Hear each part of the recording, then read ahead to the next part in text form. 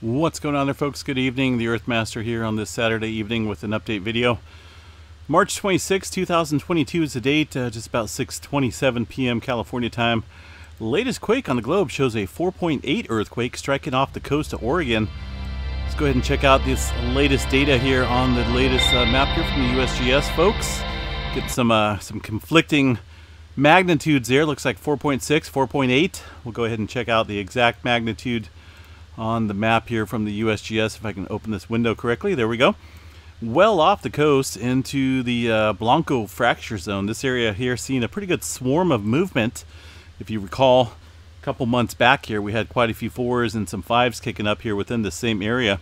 This is a rather deep earthquake for this zone. 4.6 earthquake at 40 kilometers below surface, so this is rather deep. It has been reviewed, so it looks as though the depth and the magnitude is standing still at 4.6 on the magnitude scale there. Historical data does show some activity off here. A lot of the swarming did take place here over the past few months within the region. As far as any large magnitudes go, this really don't see too many large magnitude earthquakes off the coast here into this zone. But got to remember what's just over here to the eastern side of the plate here. We have the Cascadia subduction zone, right?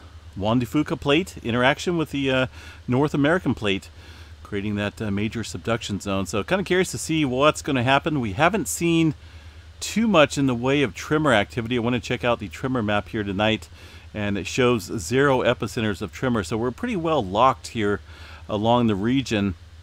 We're not able to, or at least we're not seeing any tremor in the Cascadia. It's been almost about 6 days or so now of continuous lack of tremor along the region of the Cascadia. So we're kind of watching this pretty closely, folks. I think a little bit what's going on here. Aside from this earthquake that struck out here in the mid-Indian Ridge of 5.7, this one occurred, looks like, a few minutes prior to the 4.6 off the coast of Oregon. We're lacking some major earthquake activity. Pretty much it seems like we're stuck here within this region. I can pretty much draw a line of activity eastward. There hasn't been a whole lot of movement over here around the northern Java Sea area, or Java Trench, and areas up into China and up around the bend around the Middle East. I think this area should pop off a pretty large one here pretty soon, just due to the lack of activity and the back build here of the plate dynamics. We've seen quite a bit of movement here around Taiwan, Japan, areas around the Indonesia area, all pointing an arrow in general direction here of where our plate movement typically takes place. And the lack of activity here is a little concerning. So I think we are starting to see a little telltale sign here of some progress and some earthquake activity over in this region of the world. But still watch this area here pretty closely for some possible large-scale movement. 5.7 mid-Indian Ridge at 6.4 kilometers. Like I said, these two earthquakes just happening within pretty much minutes of each other. No tsunami statement, of course. I'm kind of surprised that the Tsunami Warning Center did put out a notice about it. I want to bring this up here real quick here on the Tsunami Warning Center. They just posted this here, 4.6 off the coast of Oregon, depth here at 25 miles, and no watch or warning or anything like that. But one day that will change, that's for sure. But yeah, kind of been watching this area pretty closely here over the past couple days. It's been, like I said, super duper quiet. There are some microquakes taking place here around the region of the Crete and the Mediterranean Sea, but very small at that, and that's on the EMSC models. But we're getting, like I say, in general, folks, plate movement generally heads from the east to the west. Pacific plate moving off to the west northwest area, and kind of up around the bend here. I'm not going to go into the whole dynamics of this. I tend to show the plate tectonic map often here on this channel. It kind of shows you the general direction of the plate movement. And generally speaking, when we see this activity here, it's kind of, you can almost draw an arrow in this general direction. And the lack of activity here is a little concerning. So just keep an eye out for that region.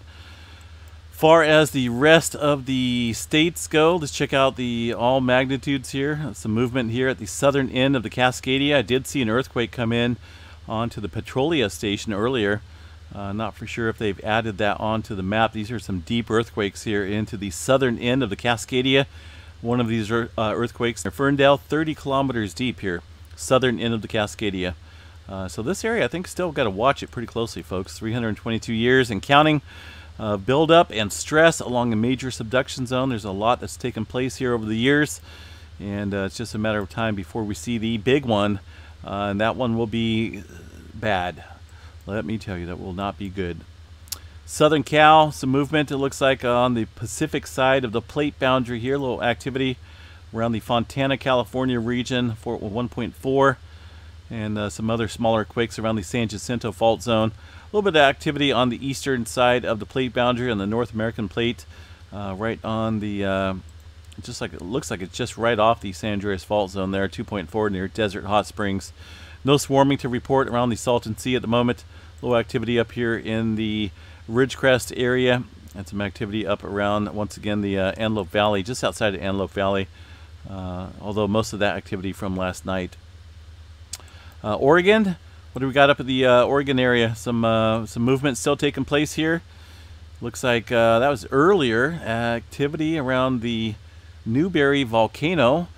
Looks like maybe they added a couple of the quakes that we've seen on the live, or not on the live, but on the recorded seismographs here. Let's go over here to the Newberry volcano in Oregon. We'll check out the seismograph stations here.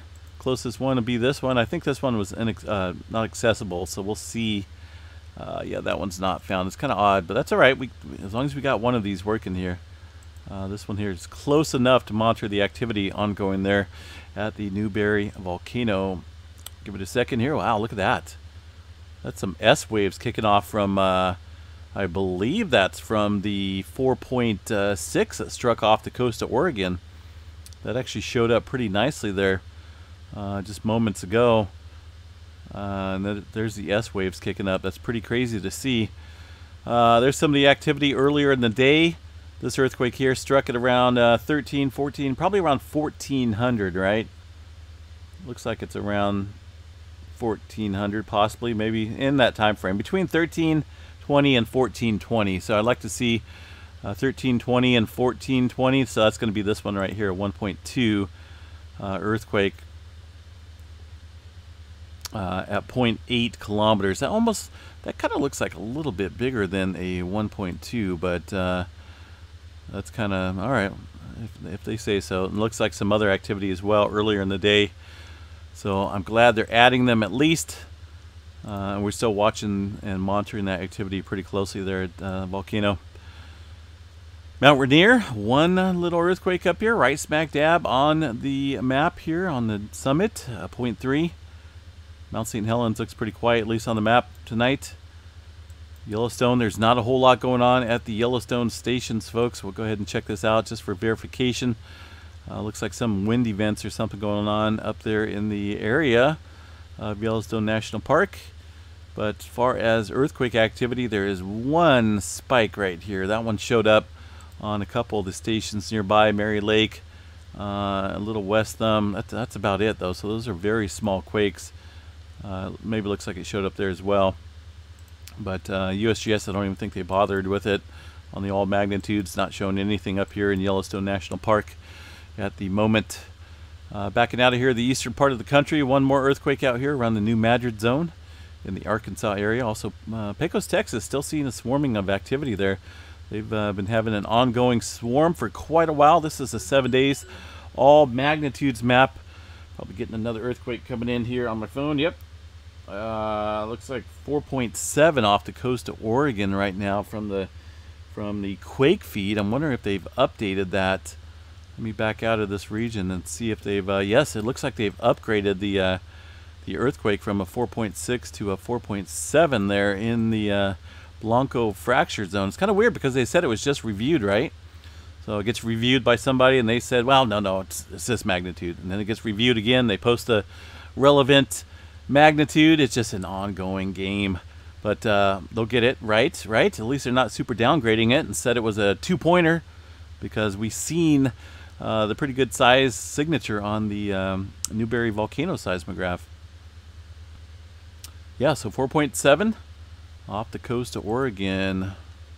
Got to watch this pretty closely here, folks. I think there's a couple areas to watch right now. Like I said, this area right here around the Mediterranean Sea, China. Remember the round the bend pressure movement over here.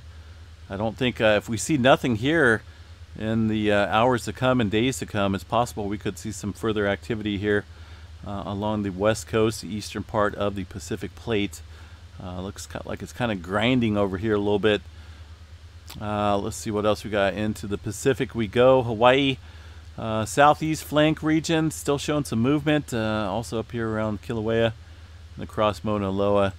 One little earthquake out here at 3.5.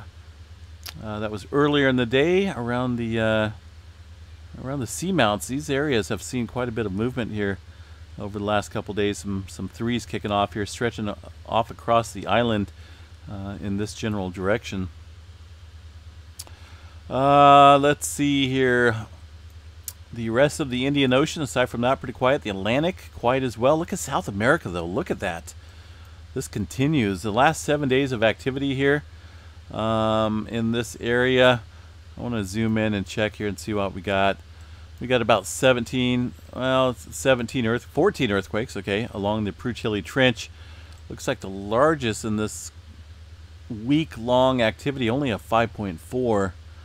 So we really haven't seen a whole lot of movement in terms of typical activity. This is very slim, very minor activity. Normally we see it look like these other subduction zones here, but it's kind of lacking right there, kind of lacking earthquake activity. So definitely got to be on guard over in that region as well. Once again, tremor activity is dead. There's not a whole lot going on in that. Check out the space weather activity here real quick. Just going to keep this kind of a short update tonight. Space weather, not a whole lot going on. The 1.4 kicked off here. Looks like over the last 48 hours, almost 2 days ago now. Look for a possible G1 class storm. We should see the KP index ramp up after midnight, March 27th. G1 storm predicted. So KP index of at least about a 5. Right now, things kind of looking mellow on the scale. We'll see how that ramps up tonight. Sunspot activity looking pretty awesome. That's a large sunspot. I kind of wish I had a telescope or solar telescope to be able to see those sunspots on the sun like that. It's pretty neat. But looks like the dynamics, at least according to these folks, are saying that there's not really a heightened chance of